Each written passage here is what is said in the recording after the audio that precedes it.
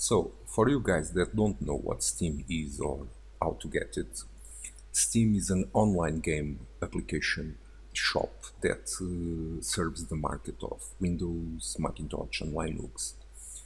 And you guys can find it out at store.steampowered.com. You guys have a link down below on this video description that you guys can use it.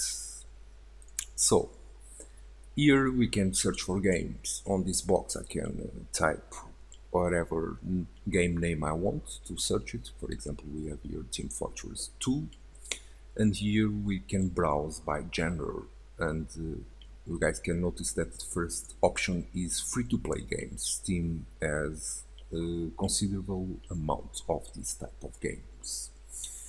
And now, to install Steam, we must click here on this green box. That's going to open a new window, and once again we have a green box that says Install Steam Now. This is the Windows version.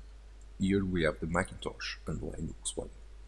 I'm going to click the Windows version and save this small file to my desktop. And now I have this Steam setup icon on the desktop that I'm going to double click it to continue the installation.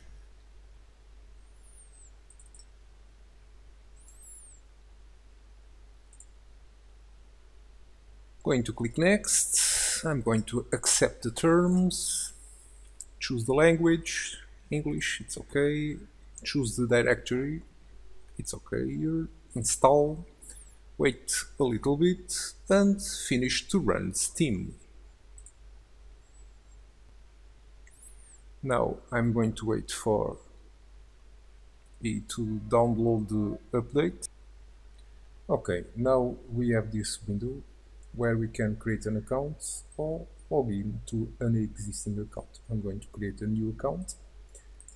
Click, agree with the terms, agree with the privacy policy, and now we must choose an account name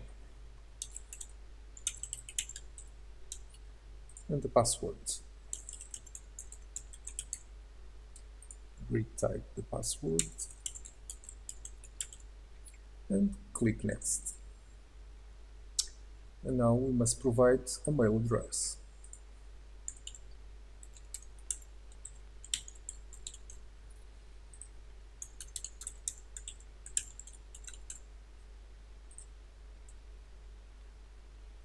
Click next. And now a secret question. Okay. And click next. And now Steam is creating an account. Right, and that's it. Now we must click next again and finished.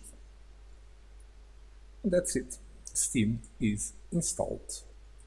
And we have this icon, this Steam icon, that we can click whenever we want to open the Steam application. And that's it.